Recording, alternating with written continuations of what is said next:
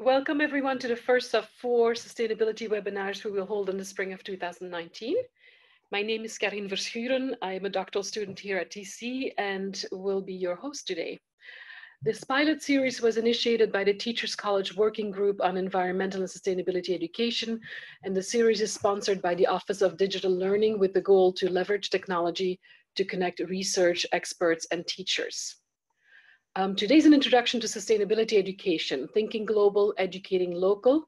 We will present a historic perspective, field perspectives, and provide some research and data from New York City Public Schools. We have 5 phenomenal guest speakers here today. Professor Oren Pismani-Levy from Teachers College, who's sitting next to me. Thaddeus Copeland from the New York City DOE Office of Sustainability, who's also here with me. Erin Laraway, Sustainability Coordinator at a high school in Brooklyn, and Ellen Kerr and Sarah McDowell from P77K, who lead the sustainability initiatives there, and we will introduce them in more detail later. We're using Zoom as our technological platform. For those of you who've not used it before, I'll take a minute to explain some of the functionality. First, I've muted all the participants so you won't hear any background noise. And then very simply, you have 3 functions at the bottom. One is a chat function. Feel free to try it out and say hello now if you want to. We will be monitoring that all along. And if you have questions for the speakers that you would like to send during the presentation, use the Q&A option at the right. It allows all the panelists to see the questions, and we will try to tackle as many as possible during the last 10 to 15 minutes. Please only use the Q&A button for questions, as the panelists cannot keep track of the chat function. We have Cassidy also, who's here with us and who will also keep an eye on the chat box and let us know if you have any issues. So before we begin, I'm going to launch a poll just to see who's with us today. If you could just take a few seconds to fill that out.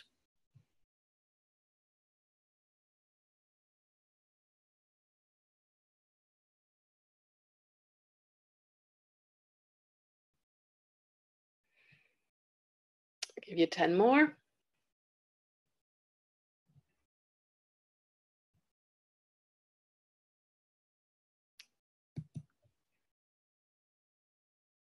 All right, so sharing the results.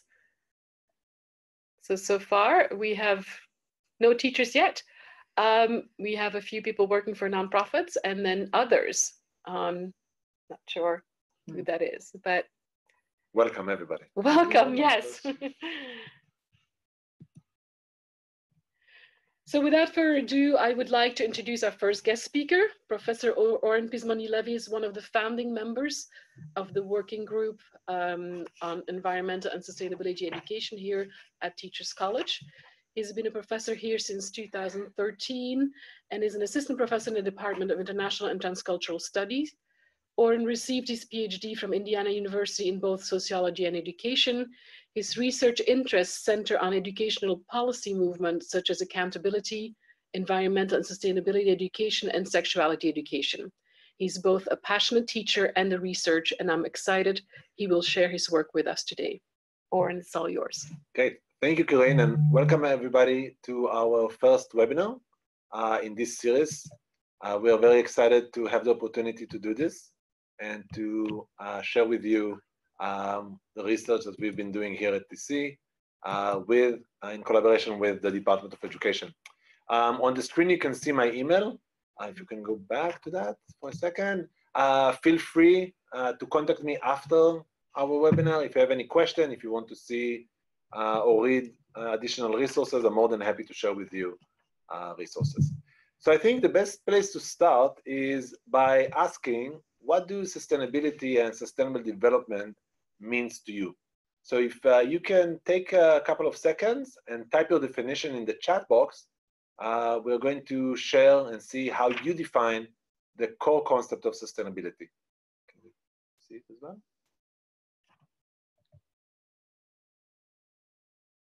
We don't have the chat box here. Just go to more.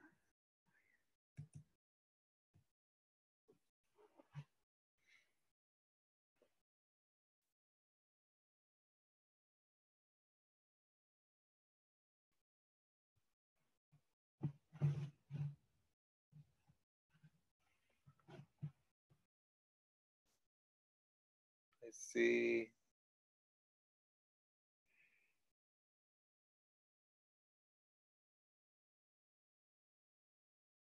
We're waiting to get one or two definitions from you all. Getting anything?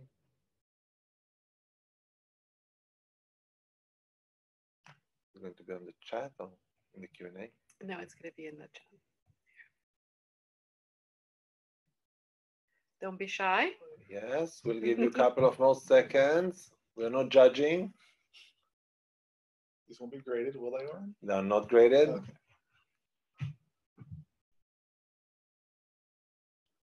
Okay. Should we let's move on? Yeah. Okay. Thank you everybody for those who tried to type in.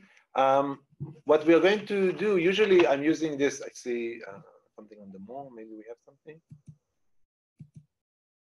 Great, so I see, thank you Sarah so much. So I'm going to read your definition out loud. Sustainability means our relationship with our environment. It is more than garbage and recycling. It has to do with social justice in our environment. Thank you so much. What we did, and Erin is defining it as caring for and protecting ecosystems. Thank you very much, both of you. When we ask people about their definition of sustainability, we're hearing similar ideas like Erin and Sarah shared with us, but we're also hearing other things. In 2016, together with my colleagues at the Department of Education, Office of Sustainability, we conducted a survey of 1,400 educators in the city and asked them the same questions: what do sustainability and sustainable development means to them? Together with students here at the college, we analyzed these responses, and I'm going to share with you a couple of examples so we can start the discussion around what sustainability and sustainable development is all about. Here are a couple of examples from our survey. First, respondents said sustainability is ensuring a good recycling, reusing program to impart knowledge on students and staff on conserving energy. So you can see, very similar to Erin and Sarah, we have an emphasis here about the environment, issues of recycling, and energy conservation. Another respondent said sustainability is to always act in the best interest of protecting existing resources and extending the longevity of the planet's reusable resources. So once again, you can see an emphasis here on resources. Here are two other examples. It means civic responsibility to our planet.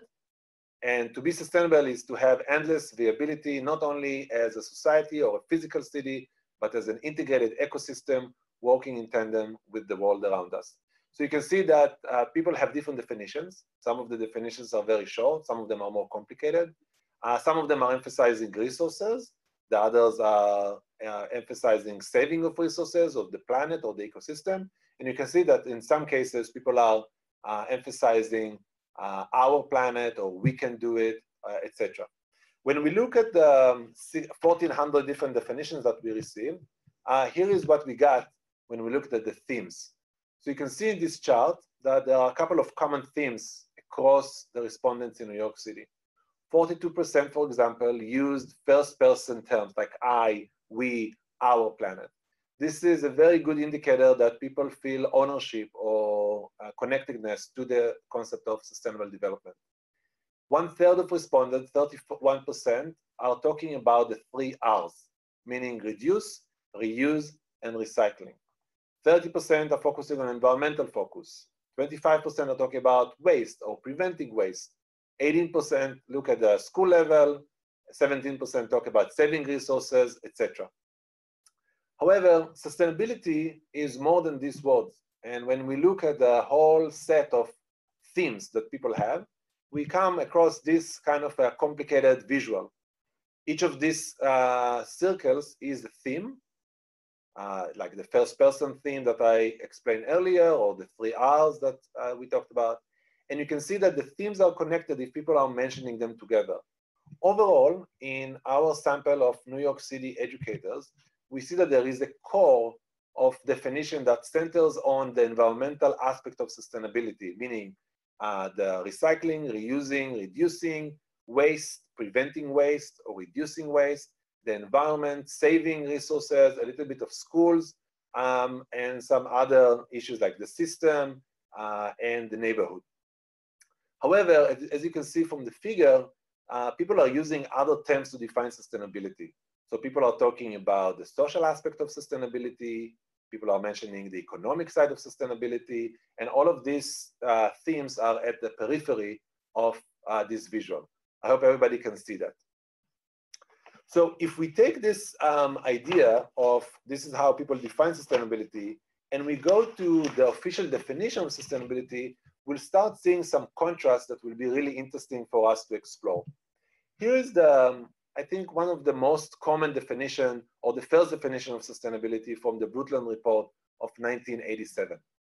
They define sustainable development is development that meets the needs of the present without compromising the ability of future generations to meet their own needs. So here we are really talking, centering on needs and on issues of equality between the current generation, the next generation, and we're talking about the world as a whole, with centering the issue around development. So as you can see from this definition, sustainable development is not only recycling, is more than waste and waste management, and there are different aspects to it. More recently, people began to think about sustainable development as 3 pillars. And I'm sure some of you saw this Venn diagram before of the social, the economic, and the environmental. The 3 pillars of sustainability that are being celebrated and used to explain what we mean by sustainability. So sustainability is what you see as the core of the Venn diagram, the gray area, where it's saying sustainability. And the 3 aspects of social, economic, and environment are the pillars that are in some ways the foundations to get into or to get to a sustainable future. So when we talk about the social, we are talking about standard of living issues, human rights, civil rights. When we talk about the economic, we're talking about development, we're talking about issues of income to persons, we're talking about national development. And when we talk about the environment, we're talking about issues of the planet, animals, resources, etc. When each of these 2 circles are overlapping, another theme emerges. So for example, when you look at the overlap between social and environmental issues, that's where environmental justice comes to the front. And here the idea is that we need to make sure that environmental issues are not only part of the experience of minority populations or people that are not privileged or suffering from low SES and other lack of resources. The link between economic and social, that's where business ethics come to the forefront, where we are looking at people having equal opportunities in the job market. We at the college, we use these 3 pillars as well when we teach about sustainability and when we talk about our own sustainable practices. However, we tend to reorganize it a little bit to recognize the limitation of growth on the planet. So we, rather than using the Venn diagram, we're looking at the environment, within it nested societies, and within it nested the economy. And the main idea here is that the economy cannot have the same size as the environment.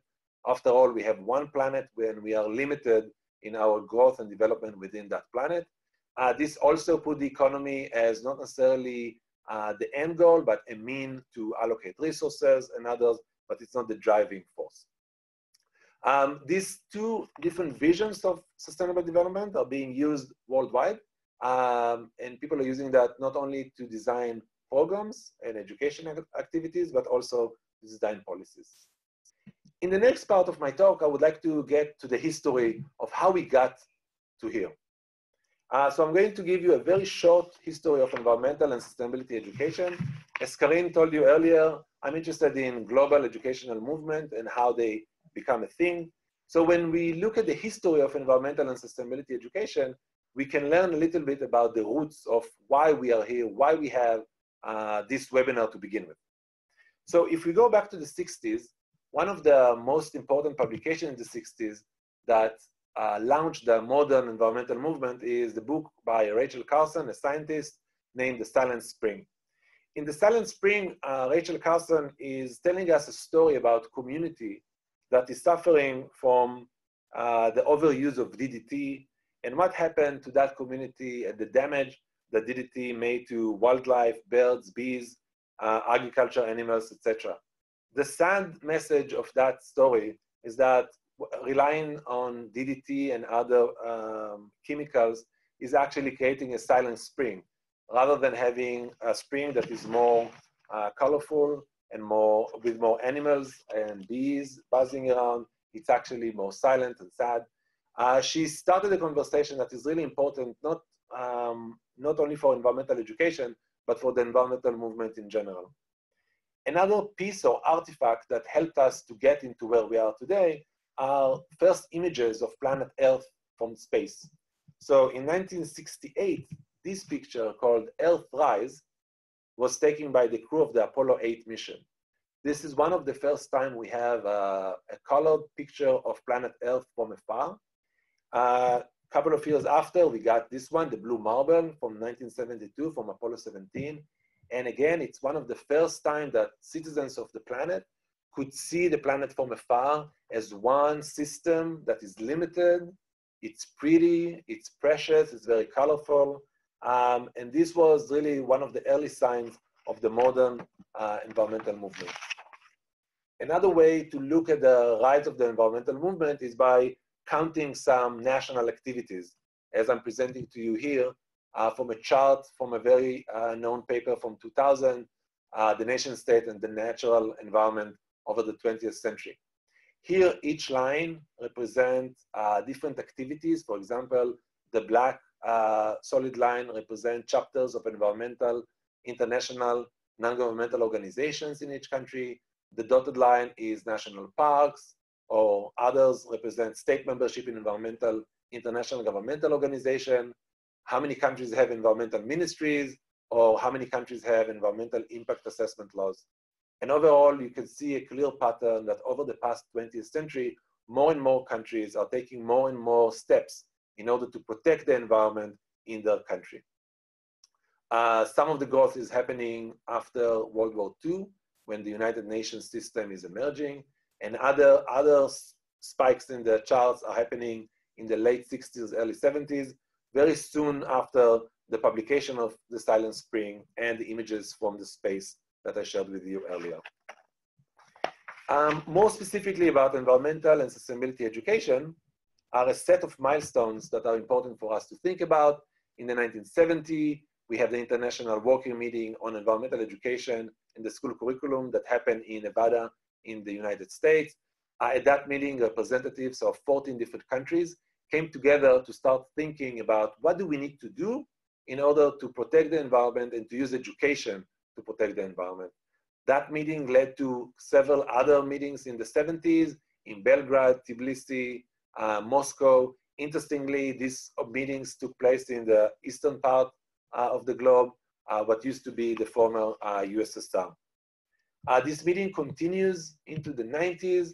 1992, we have a very famous UN Conference on Environment and Development in Rio de Janeiro. That conference resulted in Agenda 21, a very interesting document that set out a set of policies and templates for what countries, governments, NGOs, and communities can do in order to protect the planet. 1997 is the International Conference on Environment and Society in Saloniki in Greece. 2002, the World Summit on Sustainable Development in Johannesburg, also known as Rio de Janeiro +10. And in 2005, the UN is dedicating a full decade to celebrate and work on education for sustainable development. We will talk more about that in a couple of minutes. So these milestones are important to look at because they provide us some kind of a history to see where we are coming from and which kind of practices evolved over the years. I want to highlight two, three more milestones that happened more recently, 2007 and 2012, the International Conference on Environmental Education, or the UN Conference on Sustainable Development, and more recently, the 2015 meeting in New York City, where the UN members adopted the Sustainable Development Goals, also known as SDGs. One of the interesting ways to teach this quick history with students is by looking at visuals that were used to present the different conferences. And here, I'm going to show you the first visual is from 1992. Look carefully at this visual and try to unpack which kind of elements are shown in this visual. I'll give you a couple of seconds.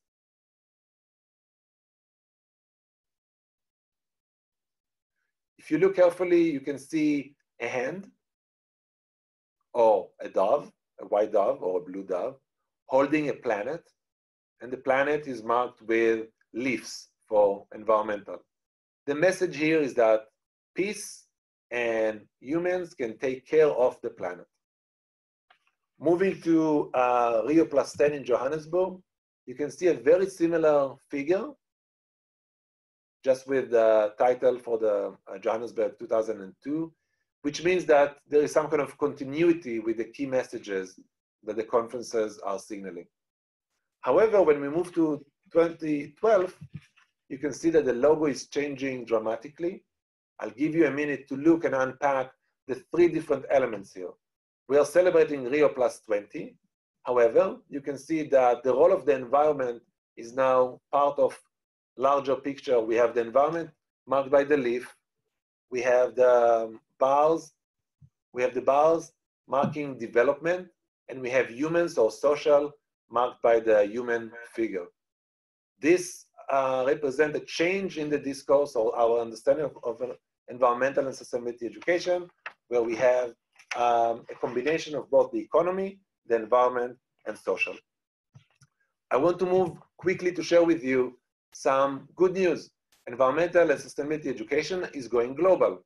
In this chart, I'm showing you findings from a paper published recently showing how social studies textbooks in 87 countries are including more and more messages about the environment.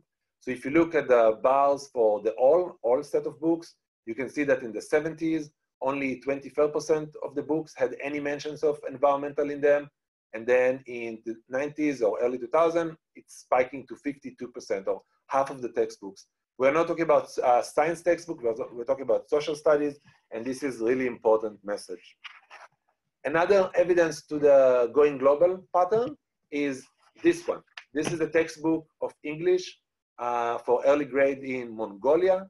Even in an English textbook, I found in my research that there is a full chapter dedicated to the environment. The case for the environment is really going global, and we can see it in textbooks. I want to show you a couple of more data points to convince you that this is really going global. Here is findings from the OECD PISA study of 2006. At the blue bars represent how many students are studying in schools where there is no environmental topics included in the curriculum. And you can see that it's really minimal. The US, we're talking about less than 5% of the students are studying in school where they have no exposure to environmental topics. The other chart is a little bit more complicated. I'll mark the US for you. And here we are showing you where environmental topics are sitting. So you can see that in many students are exposed to environmental topics in the natural science or science curriculum. Others have it in geography or in other courses. It could be social studies, history, or civics. And in the the United States is one of the countries that many schools have a specific course or class dedicated to environmentalism and sustainability. In sake of time, I'm going to jump and show you a little bit of an important figure, also coming from the OECD PISA of 2006. And here, the main message is that if we want kids to learn about environmental topics, we have to include it in the school. This figure is showing you where kids are learning about environmental topics. You can see the core, including internet and books, family, friends. Then comes radio, television, newspapers, magazine. School is where most of students are learning about air pollution and energy shortages, biodiversity, clearing forests, water shortages, nuclear waste, etc. So these figures together just show you how much environmental and sustainability education is going global. I'm going to stop here, but before I'm moving on, I just want to make sure that everybody knows that this is not only a global issue, it's actually here in New York City. My colleague, Thad Copeland from the Department of Education, will talk with you in a minute about what the Department of Education Office of Sustainability is doing in order to transmit and help schools to engage with sustainable development. Thank you so much, Oren. Thank you for sharing the history and some of the data. So next is Thaddeus Copeland. He's a Deputy Director of Sustainability for New York City Department of Education, and previously managed an environmental education program that worked with K through 12 New York City students on recycling and zero waste programs. He holds a master's degree in sustainable development from SIT Graduate Institute in Brattleboro, Vermont, and a postgraduate certificate in sustainability strategies from the New School in New York City. Thad oversees the implementation of a number of school sustainability programs that support sustainability coordinators and strengthens the relationship between school facilities and education. Welcome, Thad. Thank you.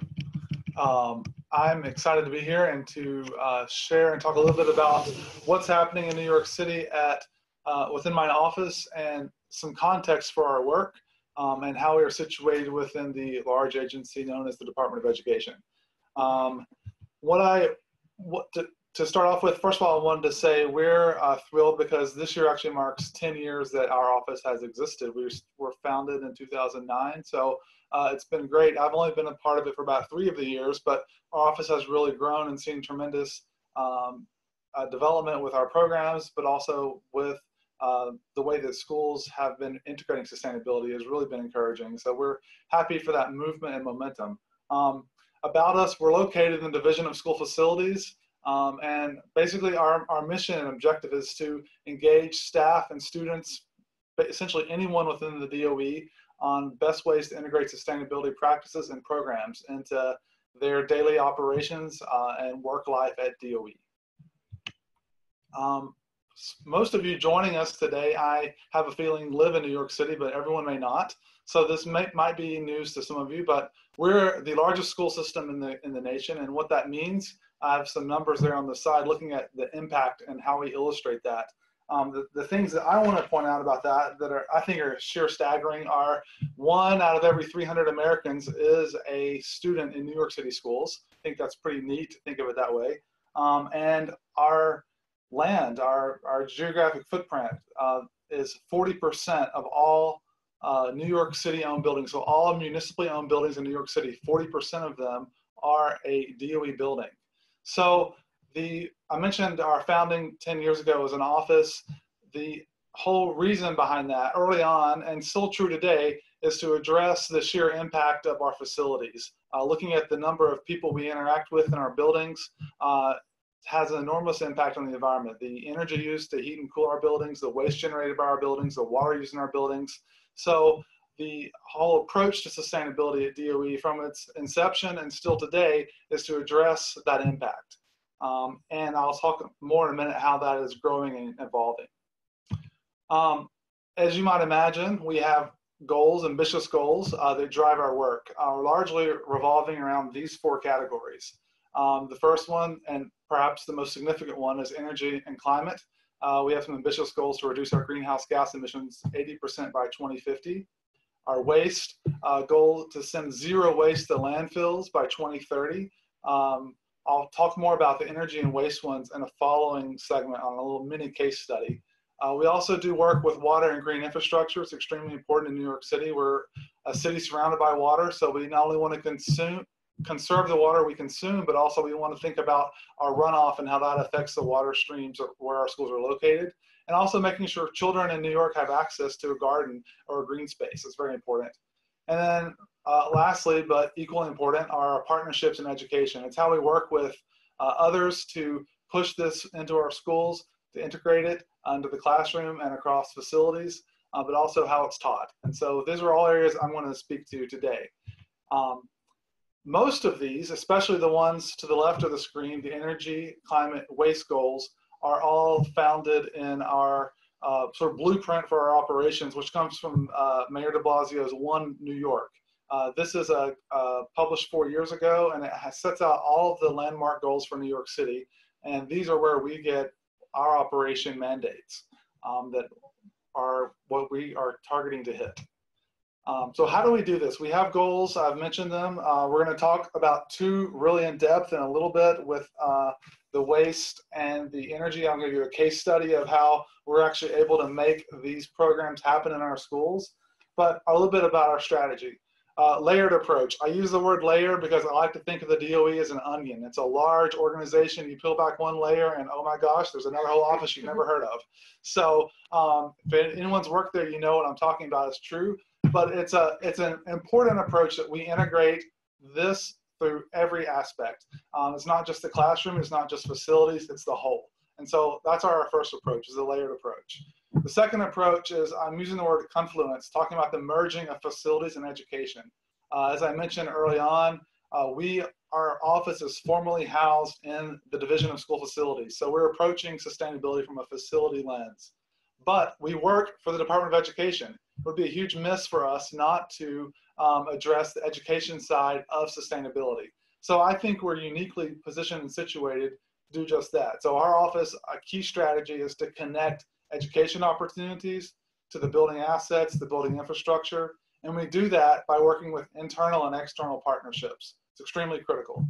And then lastly, I'm going to talk about the robust programs. I shared just a minute ago about two of our largest goals with energy and waste.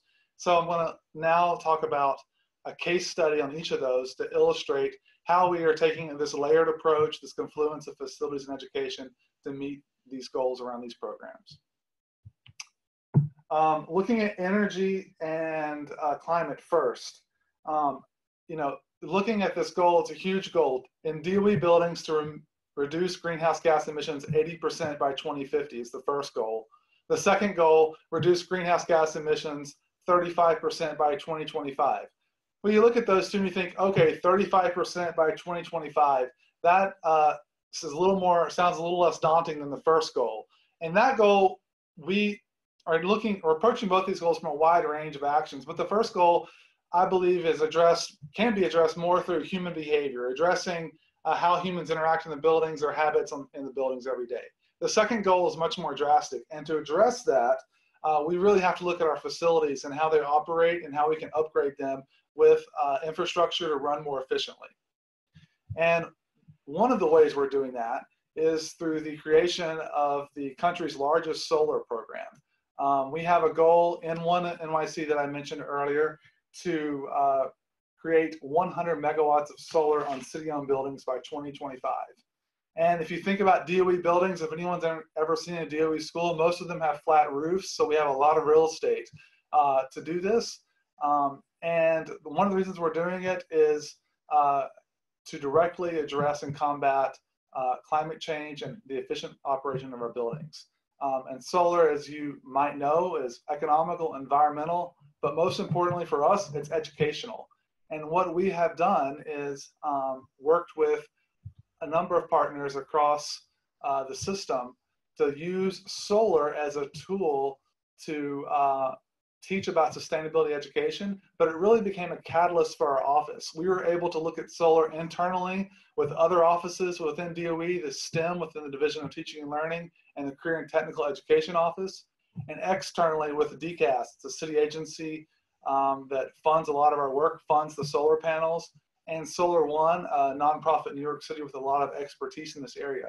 We're able to work with these partners to say, hey, we have a great opportunity here to use this infrastructure that's on our roof that's probably not known to the people in the building that it's even up there because you can't see a lot of these solar panels.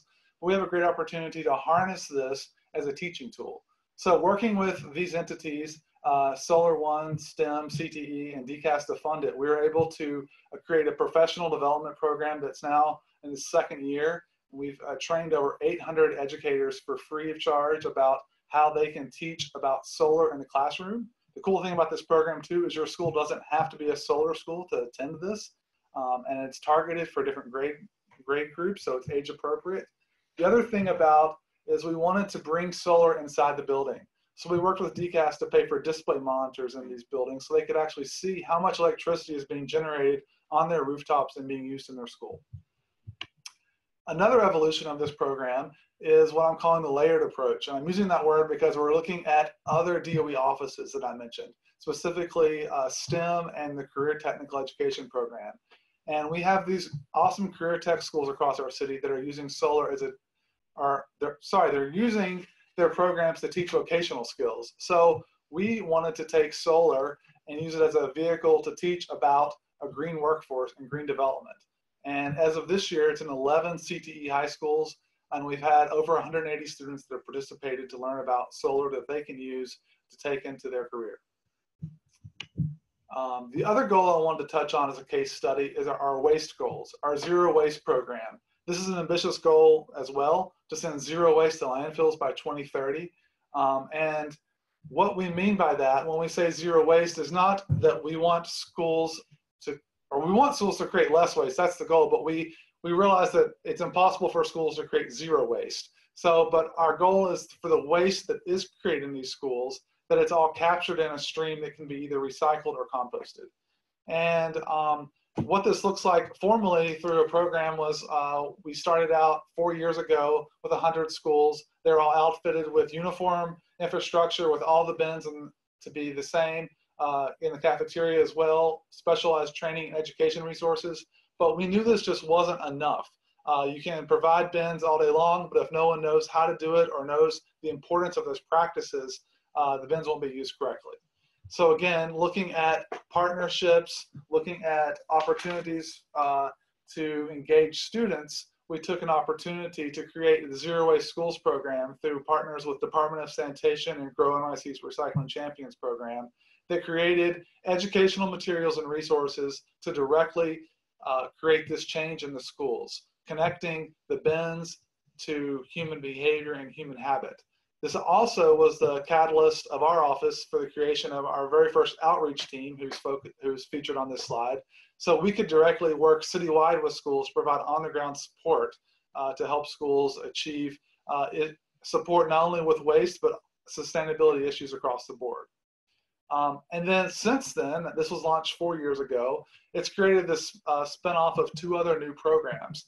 One working directly with another DOE office, Service in Schools. So we're looking at how can we use this message of zero waste, waste reduction to learn about service learning.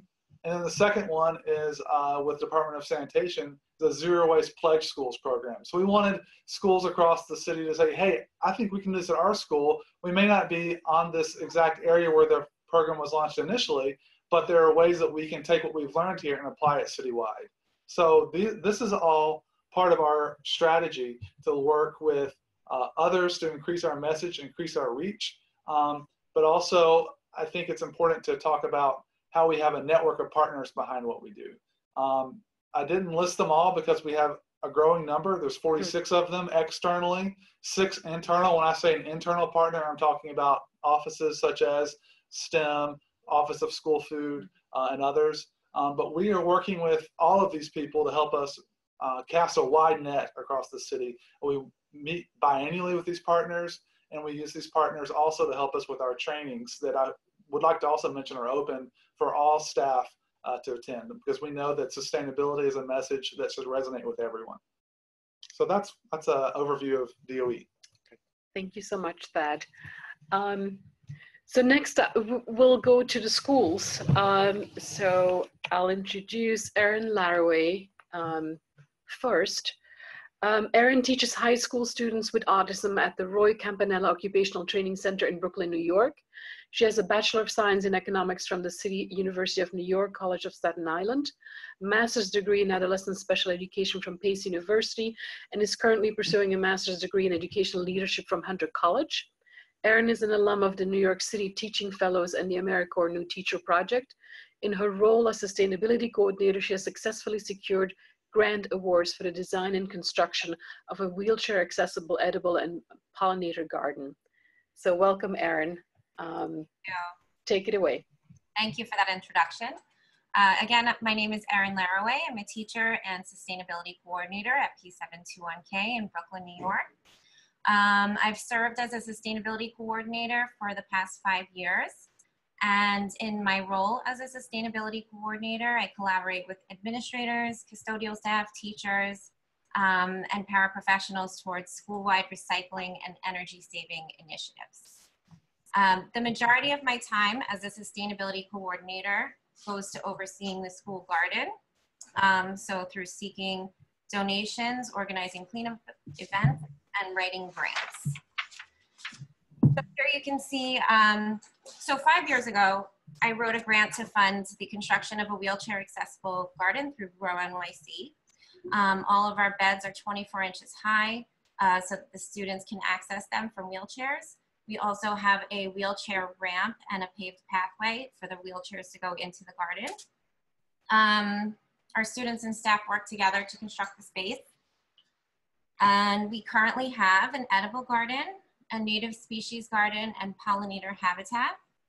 Our recycling initiatives include, well, last year we won a grant actually from the Office of Sustainability. We got about 200 green and blue recycling bins for both our elementary and our high school. We also work with the zero waste coordinators at the Office of Sustainability to coordinate logistics between DSNY and the school.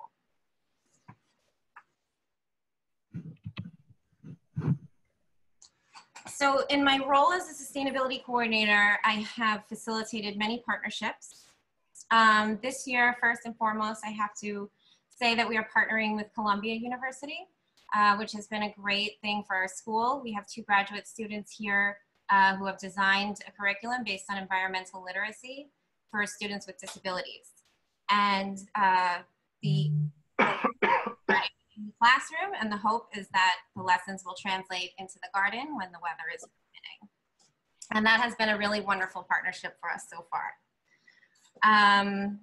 So here we have the Wild Bird Fund. Our students and staff have actually rescued injured birds that we found in the garden and brought them to the Wild Bird Fund in the Upper West Side, where they were rehabilitated and released. Eco Schools has certified our pollinator garden as a native species habitat. Let's see. We were one of the first schools to pilot the Garden to Cafe program. It's been ongoing for 5 years. The Garden to Cafe program is a school food initiative to promote healthy eating. We have trained chefs that come to the school and teach our students how to prepare recipes using vegetables from the garden. Project Butterfly donated all of our plants for our pollinator garden. New York Restoration Project came and volunteered their time to build 2 more garden beds for us, as well as a shade arbor. And our students have used the skills that they've learned in the garden to care for their local community and participate in park cleanups.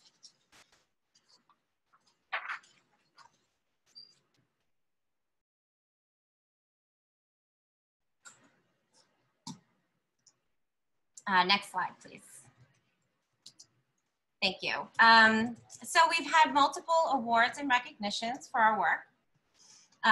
In 2016, we received a citation from the Brooklyn Borough President, Eric Adams.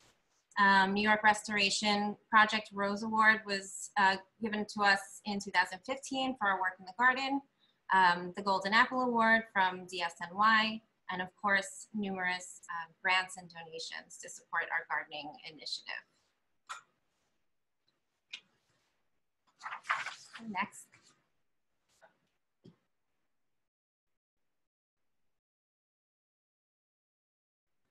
So some things that we've learned. Our students benefit from outdoor hands-on learning experiences. Research does suggest that spending time outdoors in nature reduces anxiety and improves cognition. So we found that spending time in the garden actually reduces stress for our students and staff. Students are motivated and happy to learn outdoors, and we've also seen increased student engagement both in the garden and in the classroom after garden activities. And to conclude, just to point out here, you can see some before and after photos. So before, the garden was an unused, overgrown space on the side of the school. And after, you have your raised garden beds and wheelchair pathway. Thank you. Thank you so much, Erin. So last but not least, we'll move to PS 77. And we have 2 teachers who are with us today, Ellen Kerr and Sarah McDowell. And Ellen is one of the founders and the original members of the sustainability team, and she's been a vital part of all the initiatives at 77K. And she's since passed on the baton to share her valuable resources and information and knowledge with new teachers such as Sarah McDowell and Jasmine Murphy. And they've had the opportunity to take on new aspects of sustainability and obtain grants, and they'll explain a little bit more now.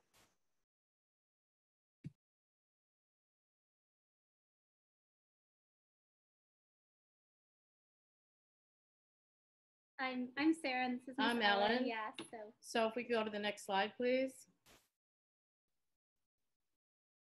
So we're talking about the history of P77K sustainability efforts. Next slide, please. The P77 garden, we're going back to 2003. In the past, the P77K school garden was a beautiful floral garden. It was a floral garden because it was assumed by the botany teachers that it might have a high concentration of lead due to the age of the building. Next slide, please. Back. Oh, no. Yeah, no, yes, right. Teachers and students worked in the garden and attended daily classes at the Brooklyn Botanical Garden to further their botany skills. Eventually, fruits and vegetables were planted in large containers located on the side of the school building. The containers were placed on the concrete walkway and never were placed in the school garden. However, it was a great way to put, while we didn't have garden to cafe back then, we did have an ADL room where the students cooked, and many of those fruits and vegetables were used there. Next slide, please. Fast forward to 2018 and RAGS. Just to let you know, I wrote a grant, and so we're fast forwarding. Mrs. Kim Velez, back please. Okay, Mrs. Kim Velez, who was an integral part of Project RAGS, insisted that a soil test be completed for possible contamination. I agreed, as some staff members felt that we should plant vegetables in the soil garden. The test showed that the lead content was 408 ppm, which is above the acceptable limit for planting any edible plants. Next, please. Project RAGS. P77K at 902 building was being renovated. We assumed that parts of the school grounds would not be in great shape upon our return, and we were correct. The school garden was overgrown with English ivy, garbage, and construction debris was scattered throughout it too. We were devastated and were wondering how we could get our floral school garden back into its splendor. Ellen Kerr, which is me, the former sustainability coordinator, wrote a $5,000 New York City DOE Office of Sustainability grant, which she was awarded. Thus we began to clean up and beautify the school garden. I just want to stop for a minute. The two students you see are students, adolescent students with autism.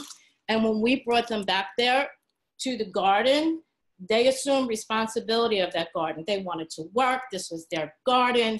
They wanted to do the soil samples. They loved it. Going back to 2003, when you saw the garden in its splendor, that was also used as a teaching tool, and the students just loved it. It was a sensory garden too. Move forward. Thank you. The cleanup. Students worked together to make RAGS a success. I was amazed at how well they all enjoyed working in the garden. And you'll see some of the debris that was left behind. It was a mess. There was English ivy all over the garden. I had to cut through it first so the students could help me basically throw it away. Next slide, please. Some construction items found in the garden. You will see chains. You would see a ton of debris. You would see files. I could not let the students go back there. I had to go in first to make sure all these items were out. So we take it piece by piece. That's how much was back there. Next slide, please. Students and staff working together. You'll see how the paraprofessionals and students work so hard in the cleanup. That's one of our students. I don't like to use the phrase lower cognition because I don't really think he is, but one of our more challenging students working with the paraprofessional. And you'll see how we're able to get two, actually they're hog feeders. And that's gonna help us so we don't have too much soil contamination because of the lead. Next slide, please. Recycling at 77K, one of my favorite topics. Students were given a tally sheet, which was broken down into 3 categories. What was it? Trash, recycling, and then was metal and plastics? Mm-hmm. Yes. And using the following percentages, which were color-coded, they were giving 25%, 50%, 75%, and 100%. And Ms. Kim actually took them around to the classrooms and trained them to look and to decide if trash was 25%, 50%, or 75%, 100%, they did it correctly. Each class had a final tally, and even tickets were introduced for improper recycling. Next slide, please. Finally, then a possible ticket. Students from Mrs. Velez's class decided while recycling that they wanted to give classes that were not recycling correctly a ticket. A ticket was issued for any category that scored 50% or under. The tickets were made out of index cards in the beginning. However, later on, a formal work was designed by me, which was fun. The criteria for the ticket was determined by the students. So the actual 50% and under, when they went around to the classrooms, they stood there with Ms. Kim and said, no, it's not gonna be 75%, it's not gonna be 20, 50% is when we're gonna give a ticket for any possible category. Next slide, please. Kudos to all who participated in the 2017-2018 Sustainability Initiative. Kim Velez, Alita Ward, Dawn Kerr-Hansen, China Brown, Chanel Lindsay, Jason Corley, Daniel Barrett, and all of my students and staff. And of course, our administrators, Ebony Russell, Carmela Montanil, Marissa Bahari Vanzi, and Allison Nadesh, and a special shout out to Mr. Copeland, because without his help, I could not have done it. Thank you. Yeah, and thank you, Ellen. Thank you, thank you. So Miss Ellen really founded everything for us, and Love you. Got the ball rolling. And then you can move forward. I'm just going to kind of talk about our current initiatives because we've kind of picked up from where Miss Ellen left off. And I'm actually just kind of supporting the sustainability coordinator, who is Miss Jasmine Murphy at this point. But we wrote a couple of grants this year to continue the work that Miss Ellen began. Obviously, it's kind of been a tumultuous road because we had like a really flourishing garden and a lot of recycling initiatives, and then we had to move for our building to be repaired for 2 years, and that really set us back. And so we wanted to get things back on track. And so we had Miss Ellen started with Project Rags last year, and then this year we submitted a sustainability grant to get a new water bottle refill system, which is something that our students have been advocating for, and we call it Team DOPE, which just stands for Defending Our Planet and Environment. The students came up with the name, and they wanted to really hone in this year on focusing on reducing our plastic consumption through reusable water bottles, which obviously led to the grant because they felt the refillable water grant was key to reducing our plastic consumption as a school.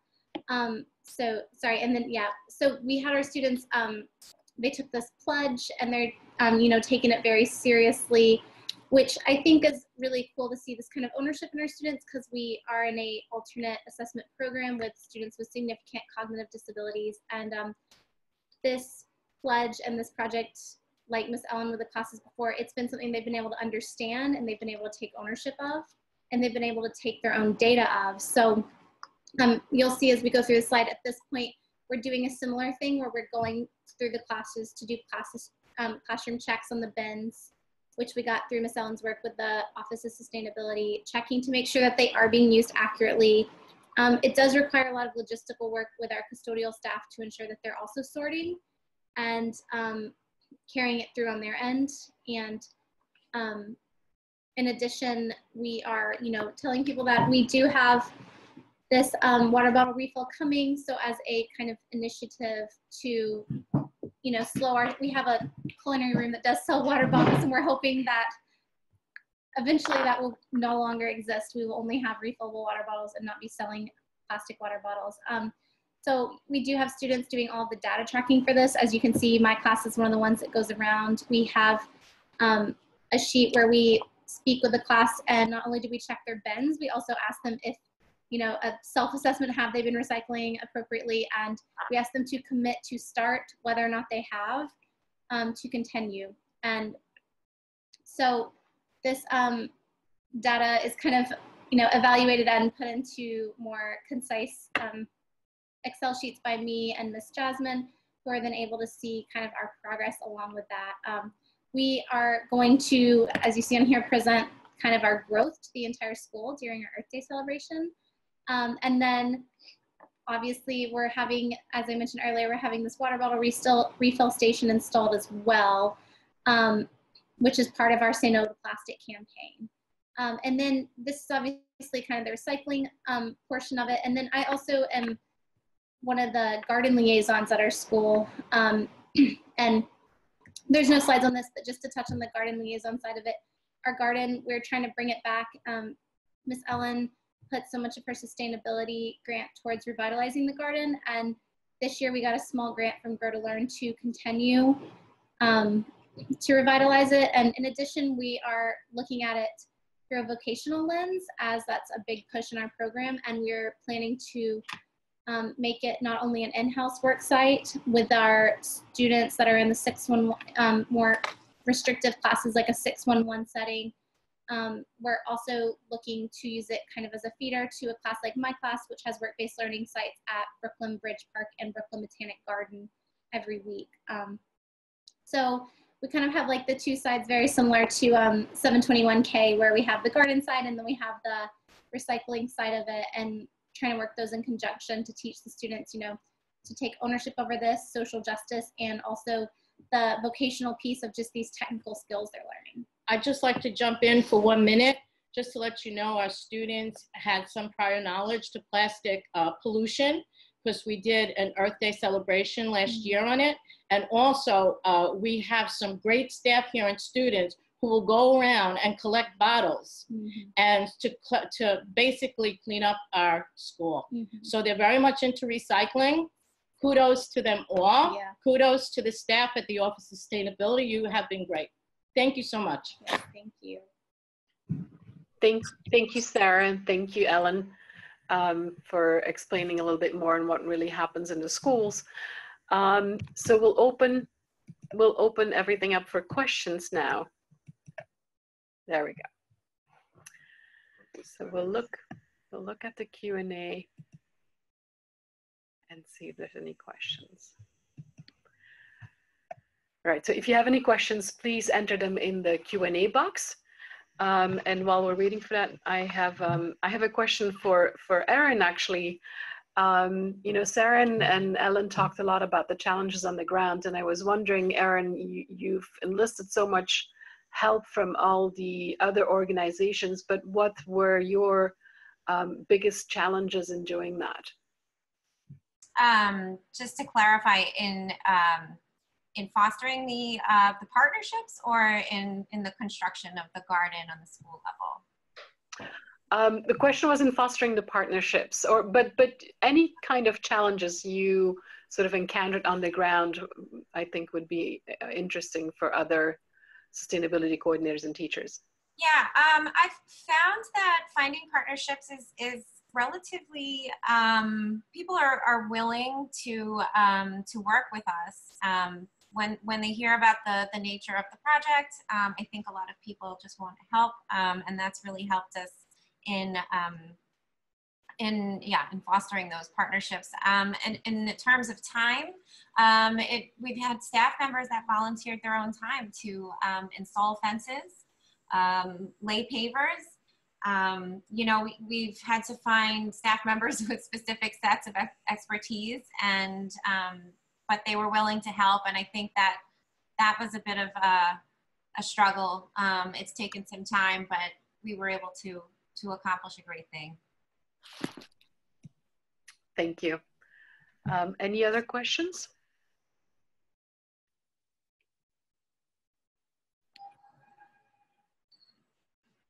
Don't be shy.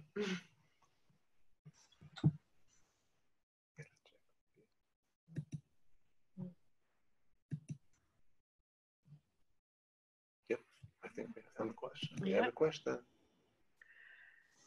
We have a question. Can Mrs. Laraway please prescribe the type of vegetables she was able to successfully grow? Yeah, that's a great question. We actually have 2 fig trees out there that were donated to us. New York Restoration Project gave them to us. So we have figs. We've grown, as for vegetables, we have squash. One of our custodians built a trellis for us, so we don't have a lot of horizontal space, so we went vertical, and we installed several trellises so that we have cucumbers. We've done butternut squash, acorn squash, tomatoes and basil are always a huge hit at our indoor farmers market. We've done strawberries, kale, collard greens, broccoli. It depends on the year, it depends on the seeds. We get seeds donated also through the seed giveaways through Grow to Learn and Grow NYC. So it depends on which seeds we get each year. Thank you, Erin. And maybe we can extend that question also to Sarah and Ellen and see what they have planted. We're still in the cleanup stage, but we have a ton of seeds that we bought. Basically, we're looking at annuals. And as far as the garden on the side, which was where we would put our big buckets, let's put it that way, our big large planters, that's where the fruits and vegetables would have to go. As I said before, we had potatoes, we had tomatoes. I know that they had lettuce. And this is basically in the planning stage since we've come back from Sheepshead Bay. And we were absolutely floored when we saw the garden. So I'm imagining it will stay in the floral garden. And I know we had roses back there. We're in the process of doing that. But, and of course, it'll be a vegetable garden on the side. We have plenty of space there. We have plenty of light. Amazingly, when we did the soil samples, now that was contaminated soil. Out of those soil samples, and I wish I had the picture of it, grew life. So things can grow back there, things will grow back there. It just is going to take some time. Yeah, and I mean, we are buying some raised beds with our new grant that we're going to try to make into an edible garden, but like Ms. Ellen said, we just have to be really strict. Our soil was really contaminated, so we have to be really careful where we place those and to ensure that there's absolutely like no cross-contamination happening. So we're placing those on like the sidewalk away from like the traditional garden area. And hopefully we will have some success. We work closely with the Grow to Learn District 75 office to kind of plan that. I also hope we can keep in touch with Miss Laraway, as she seems to be so knowledgeable and fruitful. Yeah, literally. And so maybe through this webinar, we can sort of connect. Yeah. I'd like to know how she got her partners and how successful she was. And I think that's something that we can share here. That would be great. Yeah. Yeah. I did have a question for maybe either Miss Laraway or I'm sorry, I forgot the gentleman's name from the Office of Sustainability. Mr. Copeland. Bad, yeah. Okay, sorry.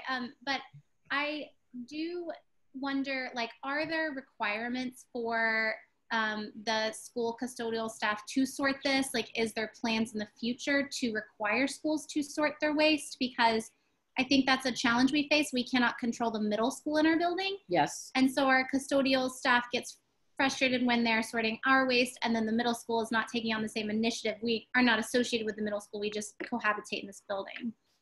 Sure, I can answer that. And Erin, you can jump in if you've had personal experience with this. So technically, from a custodial standpoint, they're not required, or it's not in their job description to sort any waste at all. Their job is to maintain separation, that the sorting was created by your students and by your staff. So if your students and staff are properly recycling, it's the custodial's job to maintain that and keep it straight and put it out on the curbside for the correct day. So I wanted to clarify that to start out with. The second thing is that yes, every school in New York City is required to recycle, both by local law within the city and Chancellor's regulation, A850. If you would like specific help with getting something off the ground at a school, introduction to another school, this is where our office can come in. We can send some of our outreach team there. Especially if you're in the building, perhaps there's a building council meeting, we could come with you and sit on the agenda at that meeting and to have this as a topic of discussion, then find out what that school needs to get them off the ground.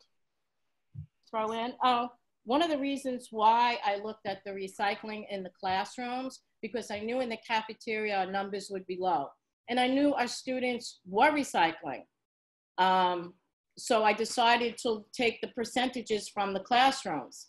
Yeah. This year, if I moved it up, I wanted to speak to 266 upstairs to see if we could get some of our students up there to do the same thing. Well, needless to say, it didn't happen, but it is something to look at.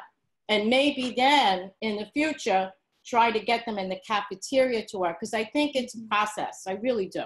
It is. You're very smart to what I call divide and conquer. So I encourage schools to either start with the classrooms or the cafeteria. Don't do it all at once, or you'll get overwhelmed. And even start smaller. Even if you choose the cafeteria, like let's just spend 1 month focusing on just plastics or just milk cartons, and then expand it out from there once you see that there's some traction. Well, I know 266 is, I think it's the parent, I don't know if it's the parent coordinator, I think it is. And they had offered to help us with the garden. But I was a little hesitant at first because we were having such problem with the recycling. I didn't want them to jump in the garden. I wanted to take it one step at a time. So I think that's a conversation that Jasmine and Sarah can have first through our principal, from principal to principal, because we have to pull administration on board or else you get nowhere. And then, what is it? They have their own coordinator upstairs. Yeah, if you want to email me, I can look up who their coordinator is and do it. Absolutely.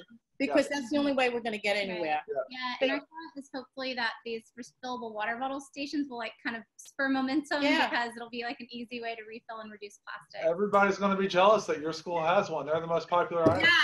Yes, I want them to be jealous. But thank you on this note. Thank you all very, very much to the panelists and to the participants for being here today. I think it's time to wrap it up. Upon leaving the webinar, you'll receive a short link to a survey. Please fill it out. We'd love your feedback on what we did right or wrong. And we hope to see you at the next webinars. We have a series set up for the spring. It's on the screen right now. And then also check out our website, Teachers College/sustainability, and stay tuned for what we do here as well. So thank you very much for attending today. Thank you. Thank you, everybody. Thanks. Thanks.